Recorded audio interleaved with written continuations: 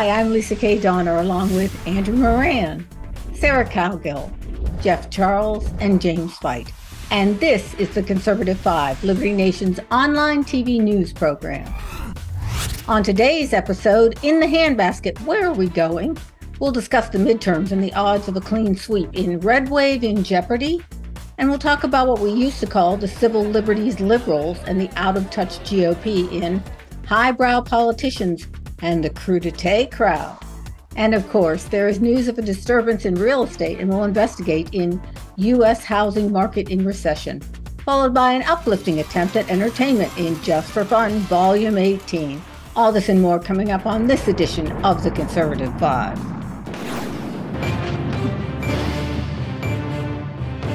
The writing seemed to be on the wall. A big November red wave.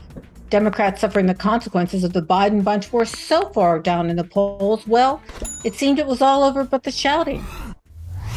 Since last November, Democratic candidates have been losing the popularity race, but now some polls are telling us they are closing the gap. Hello, panel. So good to see you, and thank you, Sarah, for taking over while I was on vacay. I am so glad you're back. Well, it's good to be here with they're unruly. They're unruly at best. Friendly faces. I'm going to put them through their paces today. Okay, Jeff, you penned a piece for Liberty Nation this week on the Democratic comeback. Maybe, possibly, give us the scoop. Yeah, maybe. I mean, there are indications that that's what's happening, but the polling is kind of all over the place. Last week, a Real Clear Politics average had Democrats and Republicans tied. 538 had Democrats leading by 1 percentage point.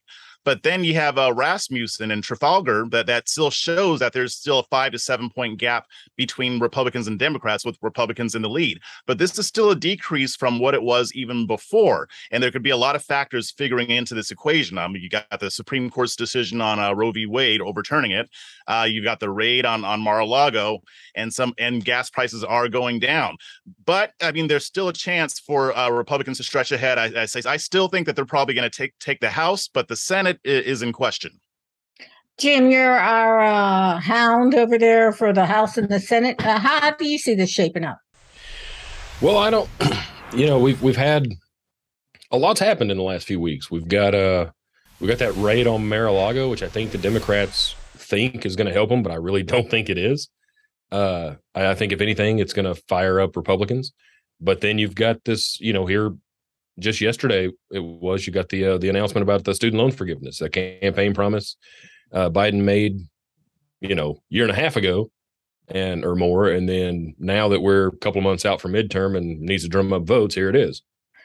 I have to say, I think this is going to be challenged. I don't know that the executive branch has the power of the purse like this that can forgive debt. Is anybody else sort of wondering about this? When Nancy Pelosi said that a couple of months ago, she said that President Joe Biden doesn't have the power to forgive student loan debt. So they're going to right with that supports your supposition, Lisa.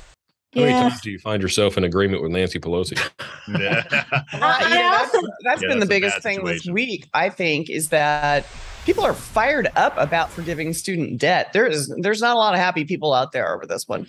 So I think that's going to factor into some polls maybe next week. But then again, think about it. It's August. We're not anywhere near Election Day. 1,000,001 things can happen between now and then, and usually does. So, just waiting for the next shoe to fall. Plus, Callie Ballard, she wrote an excellent article recently talking about how the media keeps parroting the same thing. Biden wins, Biden wins. They're referring to the Inflation Reduction Act, talking about falling gas prices, completely forgetting about everything that's still going on in the background. You have the U.S. economy in a recession. You still have inflation elevated, debt is surging, consumer demand is on the decline. So overall, I mean, if the media can keep spouting that nonsense, then perhaps enough people believe it and head over to the voting booth. Well, never underestimate the power in the narrative. All right, let me ask you guys this, because I think this is interesting. The legacy newspapers are all like front page stuff with abortion. And I think what's happening is some of these states' laws are kicking in, and some of them are pretty onerous. There was one today that kicked in. I don't know what the penalty was for the obstetrician that performed an abortion, but it was really pretty severe. I don't know if it was life in prison or something like that. Really scary stuff. do you think the abortion issue is starting to get traction and may be a factor in November? Anybody can take this. Yeah, well, when I'm looking at polling, I mean, there are certain polls that indicate that abortion is an important issue because of the Supreme Court decision, but it still isn't outweighing inflation and gas prices and everything else that's going on. I think what's happening, Lisa, is that the focus was on inflation, jobs, and the economy, but then the abortion issue came up and then the raid came up, and that's sucking all the attention away from those economic issues. But I still think there could be a rebound because even if these issues are on the news cycle, people still know what they're paying when they're going to the grocery store today, and they know it's a lot more than it was before. But let's face it, there's got to be some kind of disconnect between the Democrats and the Republicans. Well, of course, there's lots of disconnect. But I mean, a disconnect in this student loan thing, because they're doing it, I think, because they think it's going to get them votes. There's some 40 million people. But, you know, the Republicans are saying, on the other hand, wait a minute, there's 300,000 people 300 million people that don't have, are going to pay for the 40 million. I hope that made sense. But, you know, what I'm trying to say is there is a divide on how this is going to land politically. What do you guys think? Well, most people that have no student loan debt, you know, don't want this. I don't care if you're a Democrat, Republican, Green Party, or an independent. Nobody wants to pay for somebody else's poor decisions or for their inability to pay back a loan. No, nobody wants to pick up somebody else's debt. They want to take care of their family. They don't want to take care of Joe Blow in Connecticut. Yeah, but a big part of their issue here is if here's the thing: $10,000, $20,000, either way, you're making the folks that aren't going to benefit from this in the short term mad. But by limiting this to $10,000 for people that didn't get Pell Grants and $20,000 for people that did get, you've got the vast majority of the side that's clamoring for this mad because you didn't do enough. Yeah, but let's face it. Situation. But let's face it. You know, if you're one of those people that's getting a $10,000 or $20,000 forgiveness, that's a lot of money. Aren't you going to go out and vote for the Dems? Absolutely not. But I am going to pay my car off. and pour it into your Robinhood account, and stonks go up. But if I had one thing about student loan forgiveness, is that the Republican Party, they're doing this all wrong. Instead of insulting, you know, millions of Americans who would get the $10,000 and saying, oh, you just pay your own way, they're not talking about the root cause of how higher education is in shambles. They're not talking about how, you know, the government's in a predatory loan business and how the government caused a whole skyrocketing tuition. So their whole PR campaign is just messing it up instead of just talking to people why this is a bad idea, because it doesn't cause the fundamental issues with post-secondary That's education. always their biggest weakness, that they don't provide an alternative. I mean, Democrats are saying, oh, well, let's not fix the system. Let's just, you know, forgive some debt, while Republicans are saying, oh, that's not fair. But okay, so what are the Republicans' suggestions for fixing the broken system? You're right, Andrew, but the problem is that Republican messaging doesn't really align with that. I think now my Twitter account, my main pin is going to be, Andrew, you're correct. Quote by Jeff Charles. Check mark, Jeff Charles. Right. Yeah. He's going to be checking for that. Jeff's never on Twitter. Duh. No.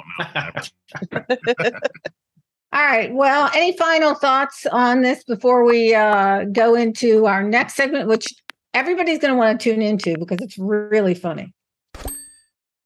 No comments.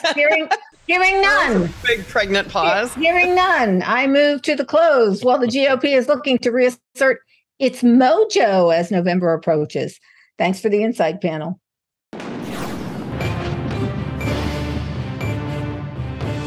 There's been a seismic shift in the current Republican and Democratic parties.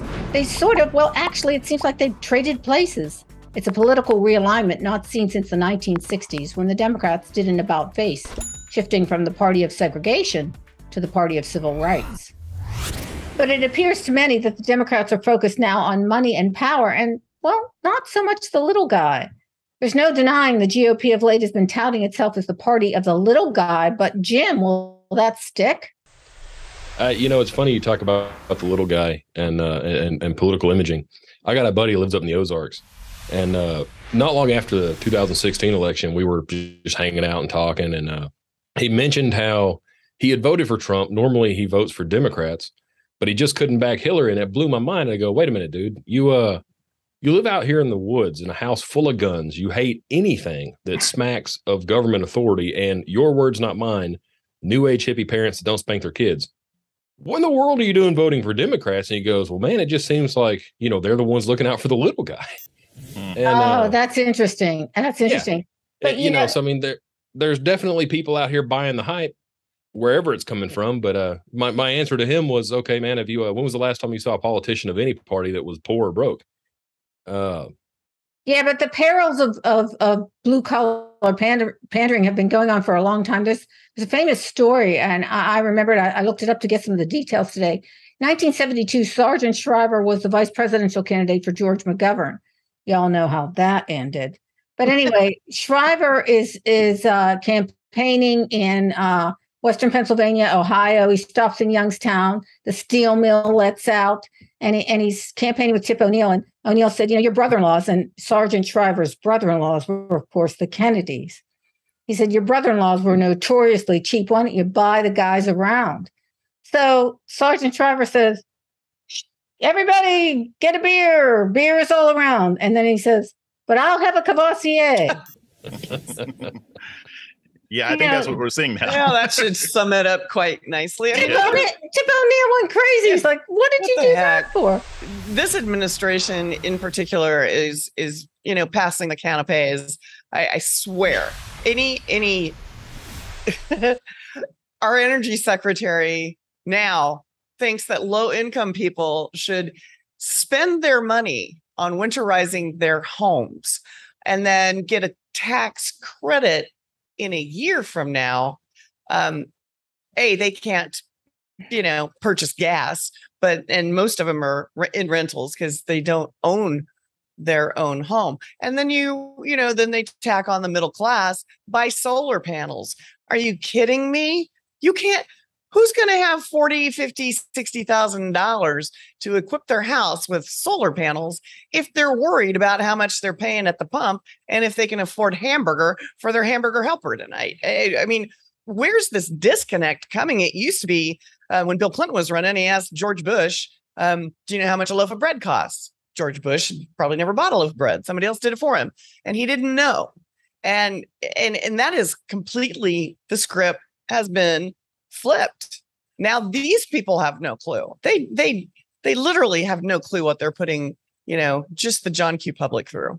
When it comes to the Democrats, their elitism is leaking. I mean, they've been trying to gaslight the nation about inflation. People are paying a lot more money, and they're trying to make it sound like it's a good thing. Even with the gas prices, CNN published that piece that was like, oh, you should consider that a tax raise or whatever. And I'm like, you guys just don't get it. But you're even seeing the shift even in corporate America, where corporations used to be buddy-buddy with the Republican Party. But now you see a lot of them going woke to pander to the far left. And that shift has been very interesting to see too, especially with this ESG movement going on. You're seeing a shift in corporate America towards the left and not so much towards the right anymore. And now they're more antagonistic with the right. I mean, you saw the whole feud with Walt Disney and Florida Governor Ron DeSantis. We're seeing more of that. Even after the murder of George Floyd, you saw all these woke corporations going even woker. And it's been very interesting to see how they're bending to this crowd when these people represent a small percentage of Americans. Well, we're equal opportunity deconstructors. And as somebody here has to remember, I think it was just last week, was it? Or maybe the week before, when Dr. Oz, the candidate in Pennsylvania, went to Wegmans. I think he got the name of the grocery store wrong, Wegmans, and was talking about, how crudités are so expensive. As Jim said in the setup before we went on to record, what's a crudité? Is that veggies? A crudite. Crudite. There we go. And especially in Pennsylvania and the Mon Valley and everything where he is, it's not a good look. Say it with me. Charcuterie. Oh, yeah. Charcuterie. Hakuna Matata? Charcuterie. It's hard to see a guy like Mehmet Oz, this multi-millionaire, 10 properties, being a representative of coal country in Pennsylvania. How can that guy represent a Republican Party that supposedly transitioned to the working class? Why Donald Trump endorsed that guy? Please, someone explain to me why that happened. He's making a mockery of the Republican Party. Somebody on Trump's team is taking advantage of Biden's crack program. That's what's going on. You really don't like him. What did you say, Jeff?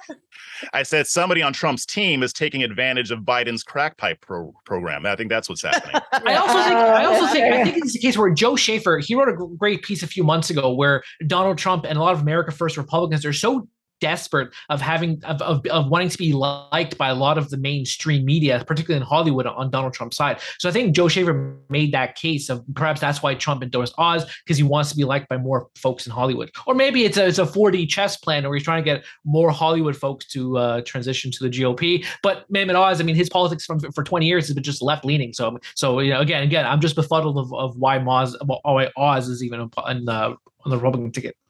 I'm always amazed at this because I really think I have to say, I think it was Donald Trump that really turned the Republican Party around from the elitists, to the group that cares about the little guy. And yet he is a very opulent, it's out there for everybody to see how wealthy he is. But at the same time, I don't know, maybe because he grew up talking to construction workers or Yep.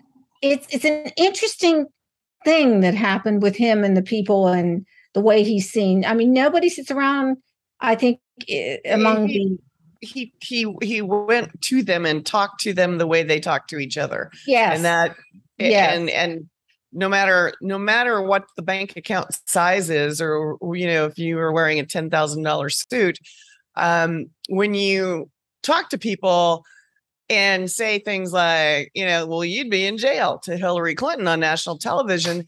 That's what all of the people thought was a good thing to say. I mean, it seemed a little outlandish at the time, but he related to the no collar and the blue collar people. And they hadn't had that in decades. They hadn't had anybody paying attention to them. I think if neither Biden nor Trump are politicians, people would want to hang out with Trump more than Biden. I mean, the everyman, the people that you see in Pennsylvania, they could sit down and hang out and have a conversation with somebody like Trump because, he talks just like they do. They probably were thinking the same thing. Yeah, because you'd be in jail. Because that's what you would hear a regular person say. You don't normally hear a politician say that, though. But with Biden is stiff. He's elite. I mean, and he's just not as relatable. Right. And if you go back historically, I mean, Democrats aren't the only ones that pander to the blue collar. The Republicans did it with George H.W. Bush. He didn't know what a grocery scanner was. He was so amazed at the grocery scanner that we'd all been using for like a decade. Liz Cheney, I believe, had ink on her hands from her brand new pair of blue jeans, which she probably never wore. I mean, it's just not a good look. I think the bottom line is that Americans they reward someone being genuine and sincerity. Yeah. And, whether you're rich or poor, it doesn't really matter, but are you being real with them? Hey, well, Richard Nixon is funny. If you go back historically, Richard Nixon, he was a Donald Trump-esque figure because he was somebody who was on the outside looking on the Republican Party. He was someone who wasn't like the Rockefeller Republicans. He always, if you read some of the biographies of Nixon, including a great one by Roger Stone, Nixon was the type of person who felt, embarrassed being around more the elite side, the Northeast Republicans who were rich and wealthy because Nixon came from, a dirt poor farm and, he had to climb the ranks and pay for his own way. And he was real. You saw that in that debate where he didn't shave, next to Kennedy. So, he was probably the predecessor to the working man Republican. Let me just straighten that out. He did shave, but he was a guy that got 5 o'clock shadow. Let's just say that. I think the bottom line is that the American voter has a way of seeing through the fakers. Thanks, panel.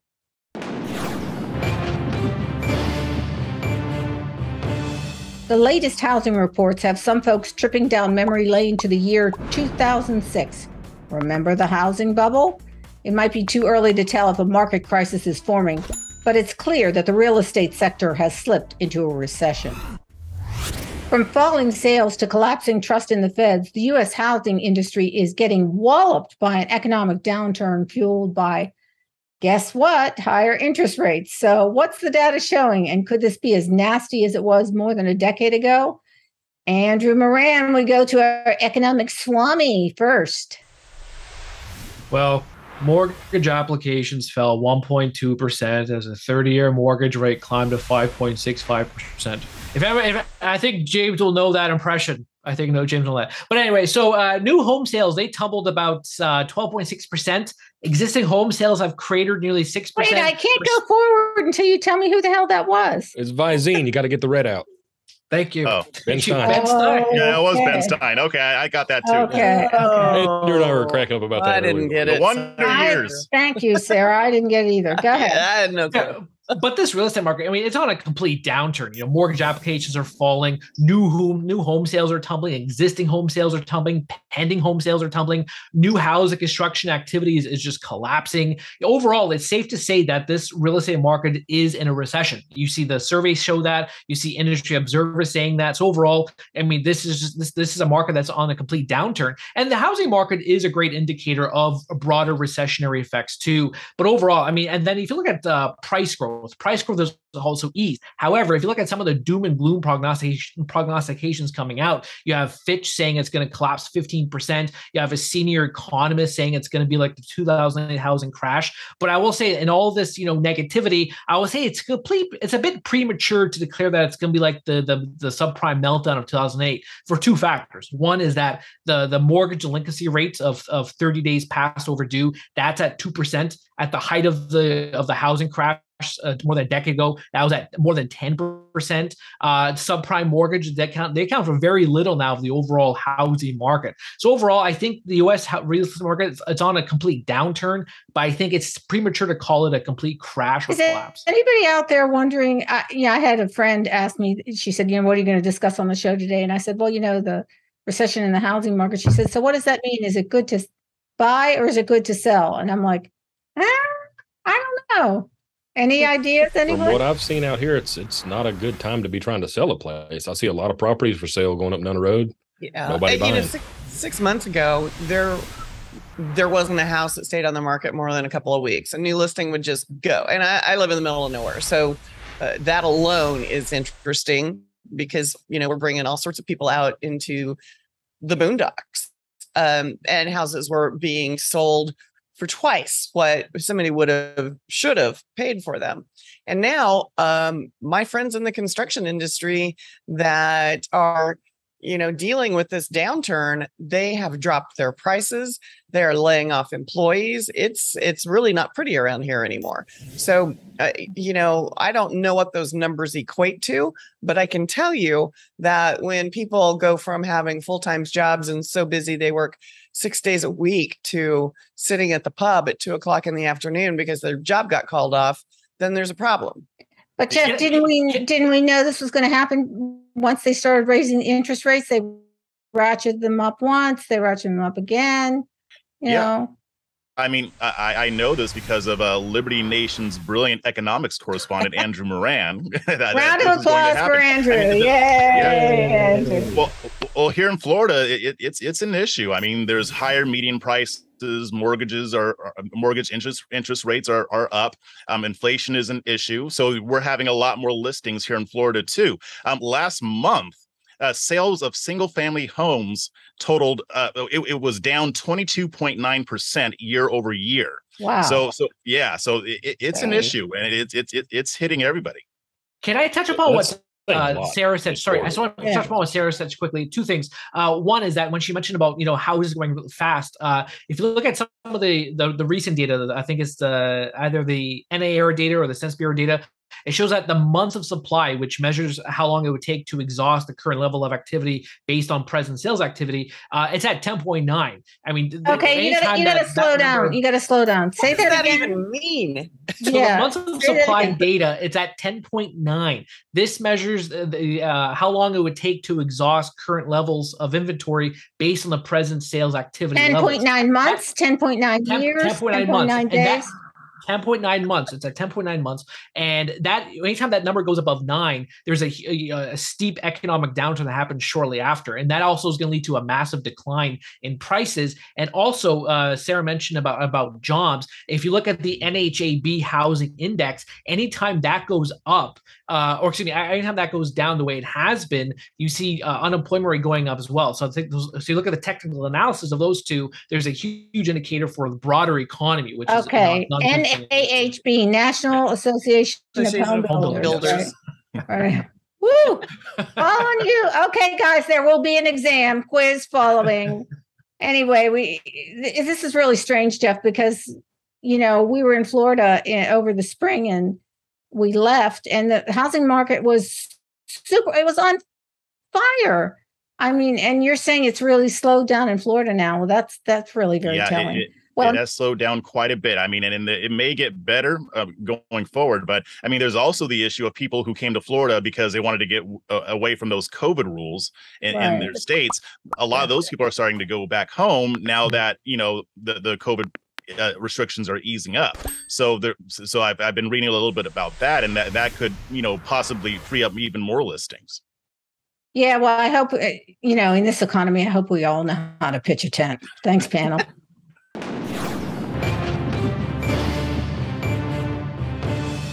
We're back to have a little bit of fun and shame each other for the horrible answers to the questions I have in my hot little hand. It's part of our show that we call Just for Fun.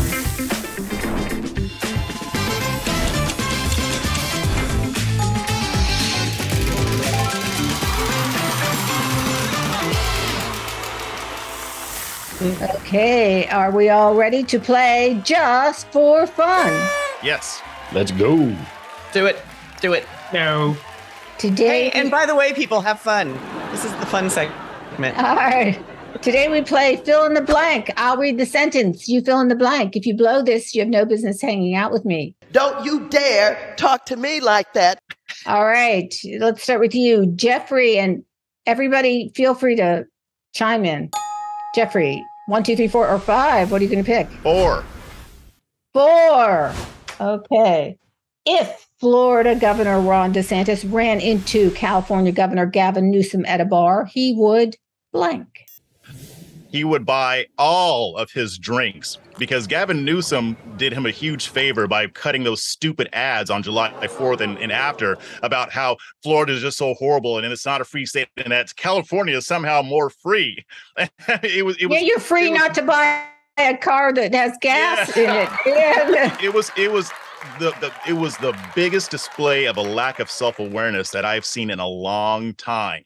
And I don't even know what he was saying. He did the same with Texas Governor Greg Abbott, too. It was insane. Like this, I don't know what this guy is thinking. Maybe he's just trying to preach to his choir, but he cut the ads in Florida. Like people are going to see that in Florida and say, "Oh, I guess I'll move to California." No, dude. People in New York you ain't reading the room. Did that too? Didn't New York City do the same thing? Put out ads that we love LGBTQ and we have culture and they're rednecks. Well, they also love illegal aliens until the buses start pulling up to the Port Authority of New York. In my backyard. Imagine the confusion for those poor aliens, too. All this time they've been hearing how much New York wants them, and then... Stop that! Go away! Yeah, imagine that. Imagine that. All right, now we're going to go to Andrew. Pick a number. 1, 2, 3, or 5. 4 has been taken. 2.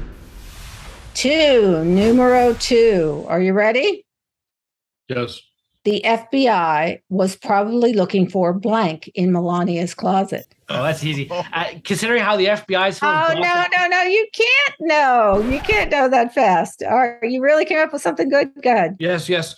The way the FBI is full of gossip queens and leakers and love all this rumor and the National Enquirer, they probably looked for Melania Trump's love letters to Prime Minister Justin Trudeau.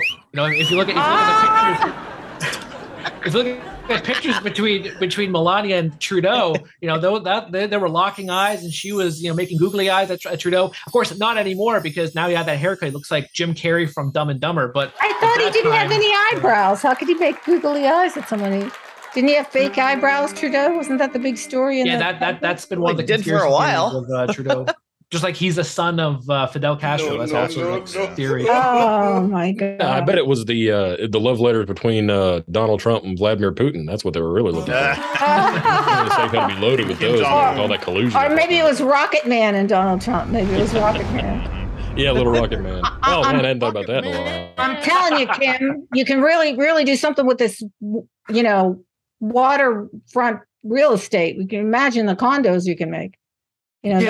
Kim, can I tell you something? I love Pyongyang. I love playing ping pong in Pyongyang. Yeah. That's how much I love it. Okay, Kim, let's strike a deal. No more nuclear weapons. Okay, good.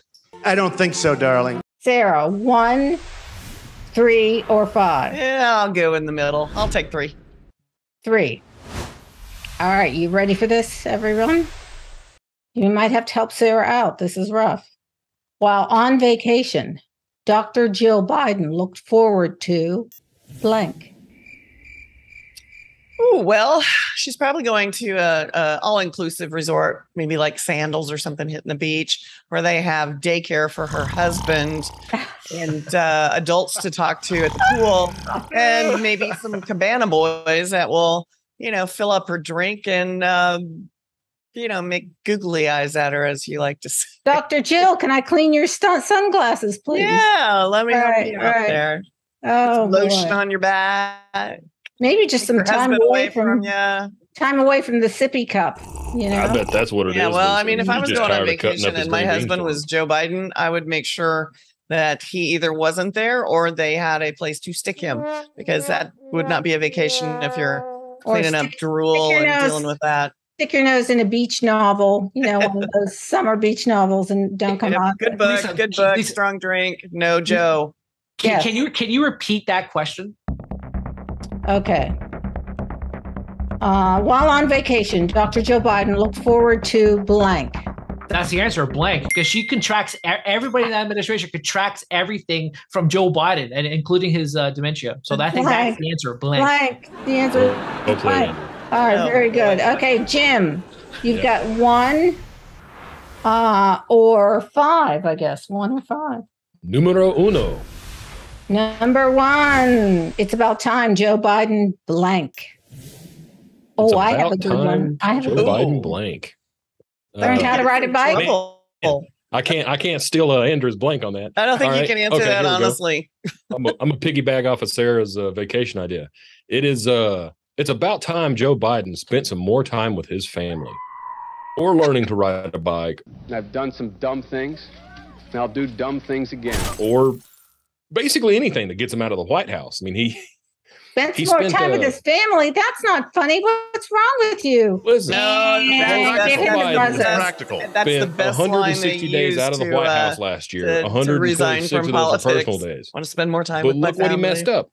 Yeah, exactly. He just needs more time away from the job. Exactly. Okay, I'm last but not least. Numero 5.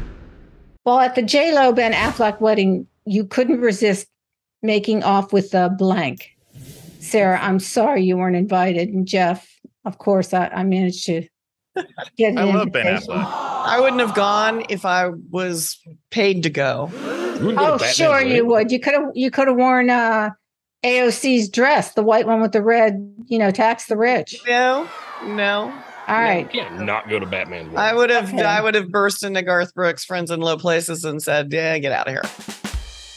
Or done a version of 48 Hours. But anyway, while at the J-Lo Ben Affleck wedding, I couldn't resist making off with the paper engraved napkins. So why not? What? The paper engraved napkins, that say J-Lo and Ben forever and ever with a little heart. I mean, don't you want to have her one last of name? those? It could be J-Lo. Just steal something good, like worth money or something. If you're there, well, take a napkin. What's the point of going? I'm the kind of girl that asks, can I buy this towel when I'm in a hotel? That But I'm making off with a Batmobile. All right. Well, all right. That's it, guys. It was supposed to be fun. I guess the jury is still out on that. Thanks for tuning in and playing at home.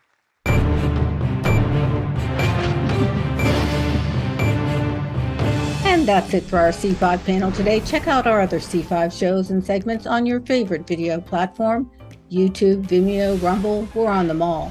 As well, Liberty Nation has its own Roku channel where you can see all of our productions. Thanks for tuning in. And remember, surf on over to libertynation.com.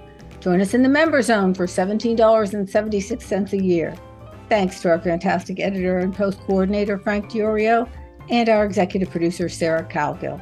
I'm Lisa K. Donner, editor-in-chief. Thanks for joining us today. This has been a production of libertynation.com, where truth is making a comeback.